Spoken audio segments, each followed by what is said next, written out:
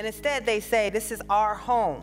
Our ancestors died for this country. Of course, the first person to die in the Revolutionary War was a black man named Crispus Attucks, who had run away from slavery himself. Nikole Hannah-Jones is a great role model, I think, for a lot of young journalists. She had an idea, she pursued it, and in what she described as a very short period of time, about 7 months, brought to fruition an amazing, enduring project, 1619, that is going to be around for years and years.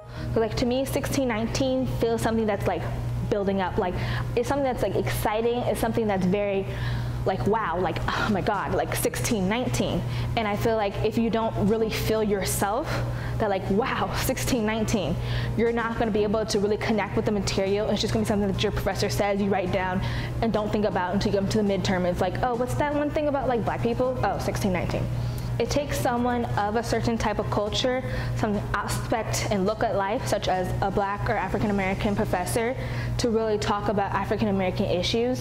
And I think that while journalists in the School of Comm and other teachers are very informed and educated, I don't think they personally will have the sense of urgency and the broad scope that African American people, such as myself, will really feel.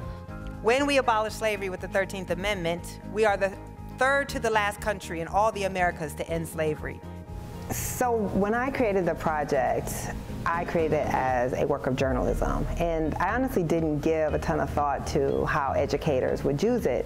But it's been really fulfilling to know that educators in K-12 as well as colleges are using it. And the way that I've heard that it's being used is really all across the spectrum. Any person, any parent can download that for free. And it's currently being taught in more than 3,000 schools across the country. It's being used in English classes, it's being used in history classes, in sociology.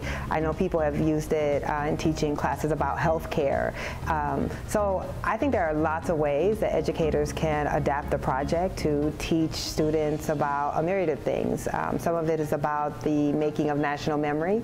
Some of it can be very practical when you are teaching a class on healthcare, to teach the healthcare pieces about the way that racism and racial stereotypes still influence the way that we give out healthcare. I think can be useful in that way. So I think that educators can find a variety of ways to adapt the 1619 project to the courses that they're teaching.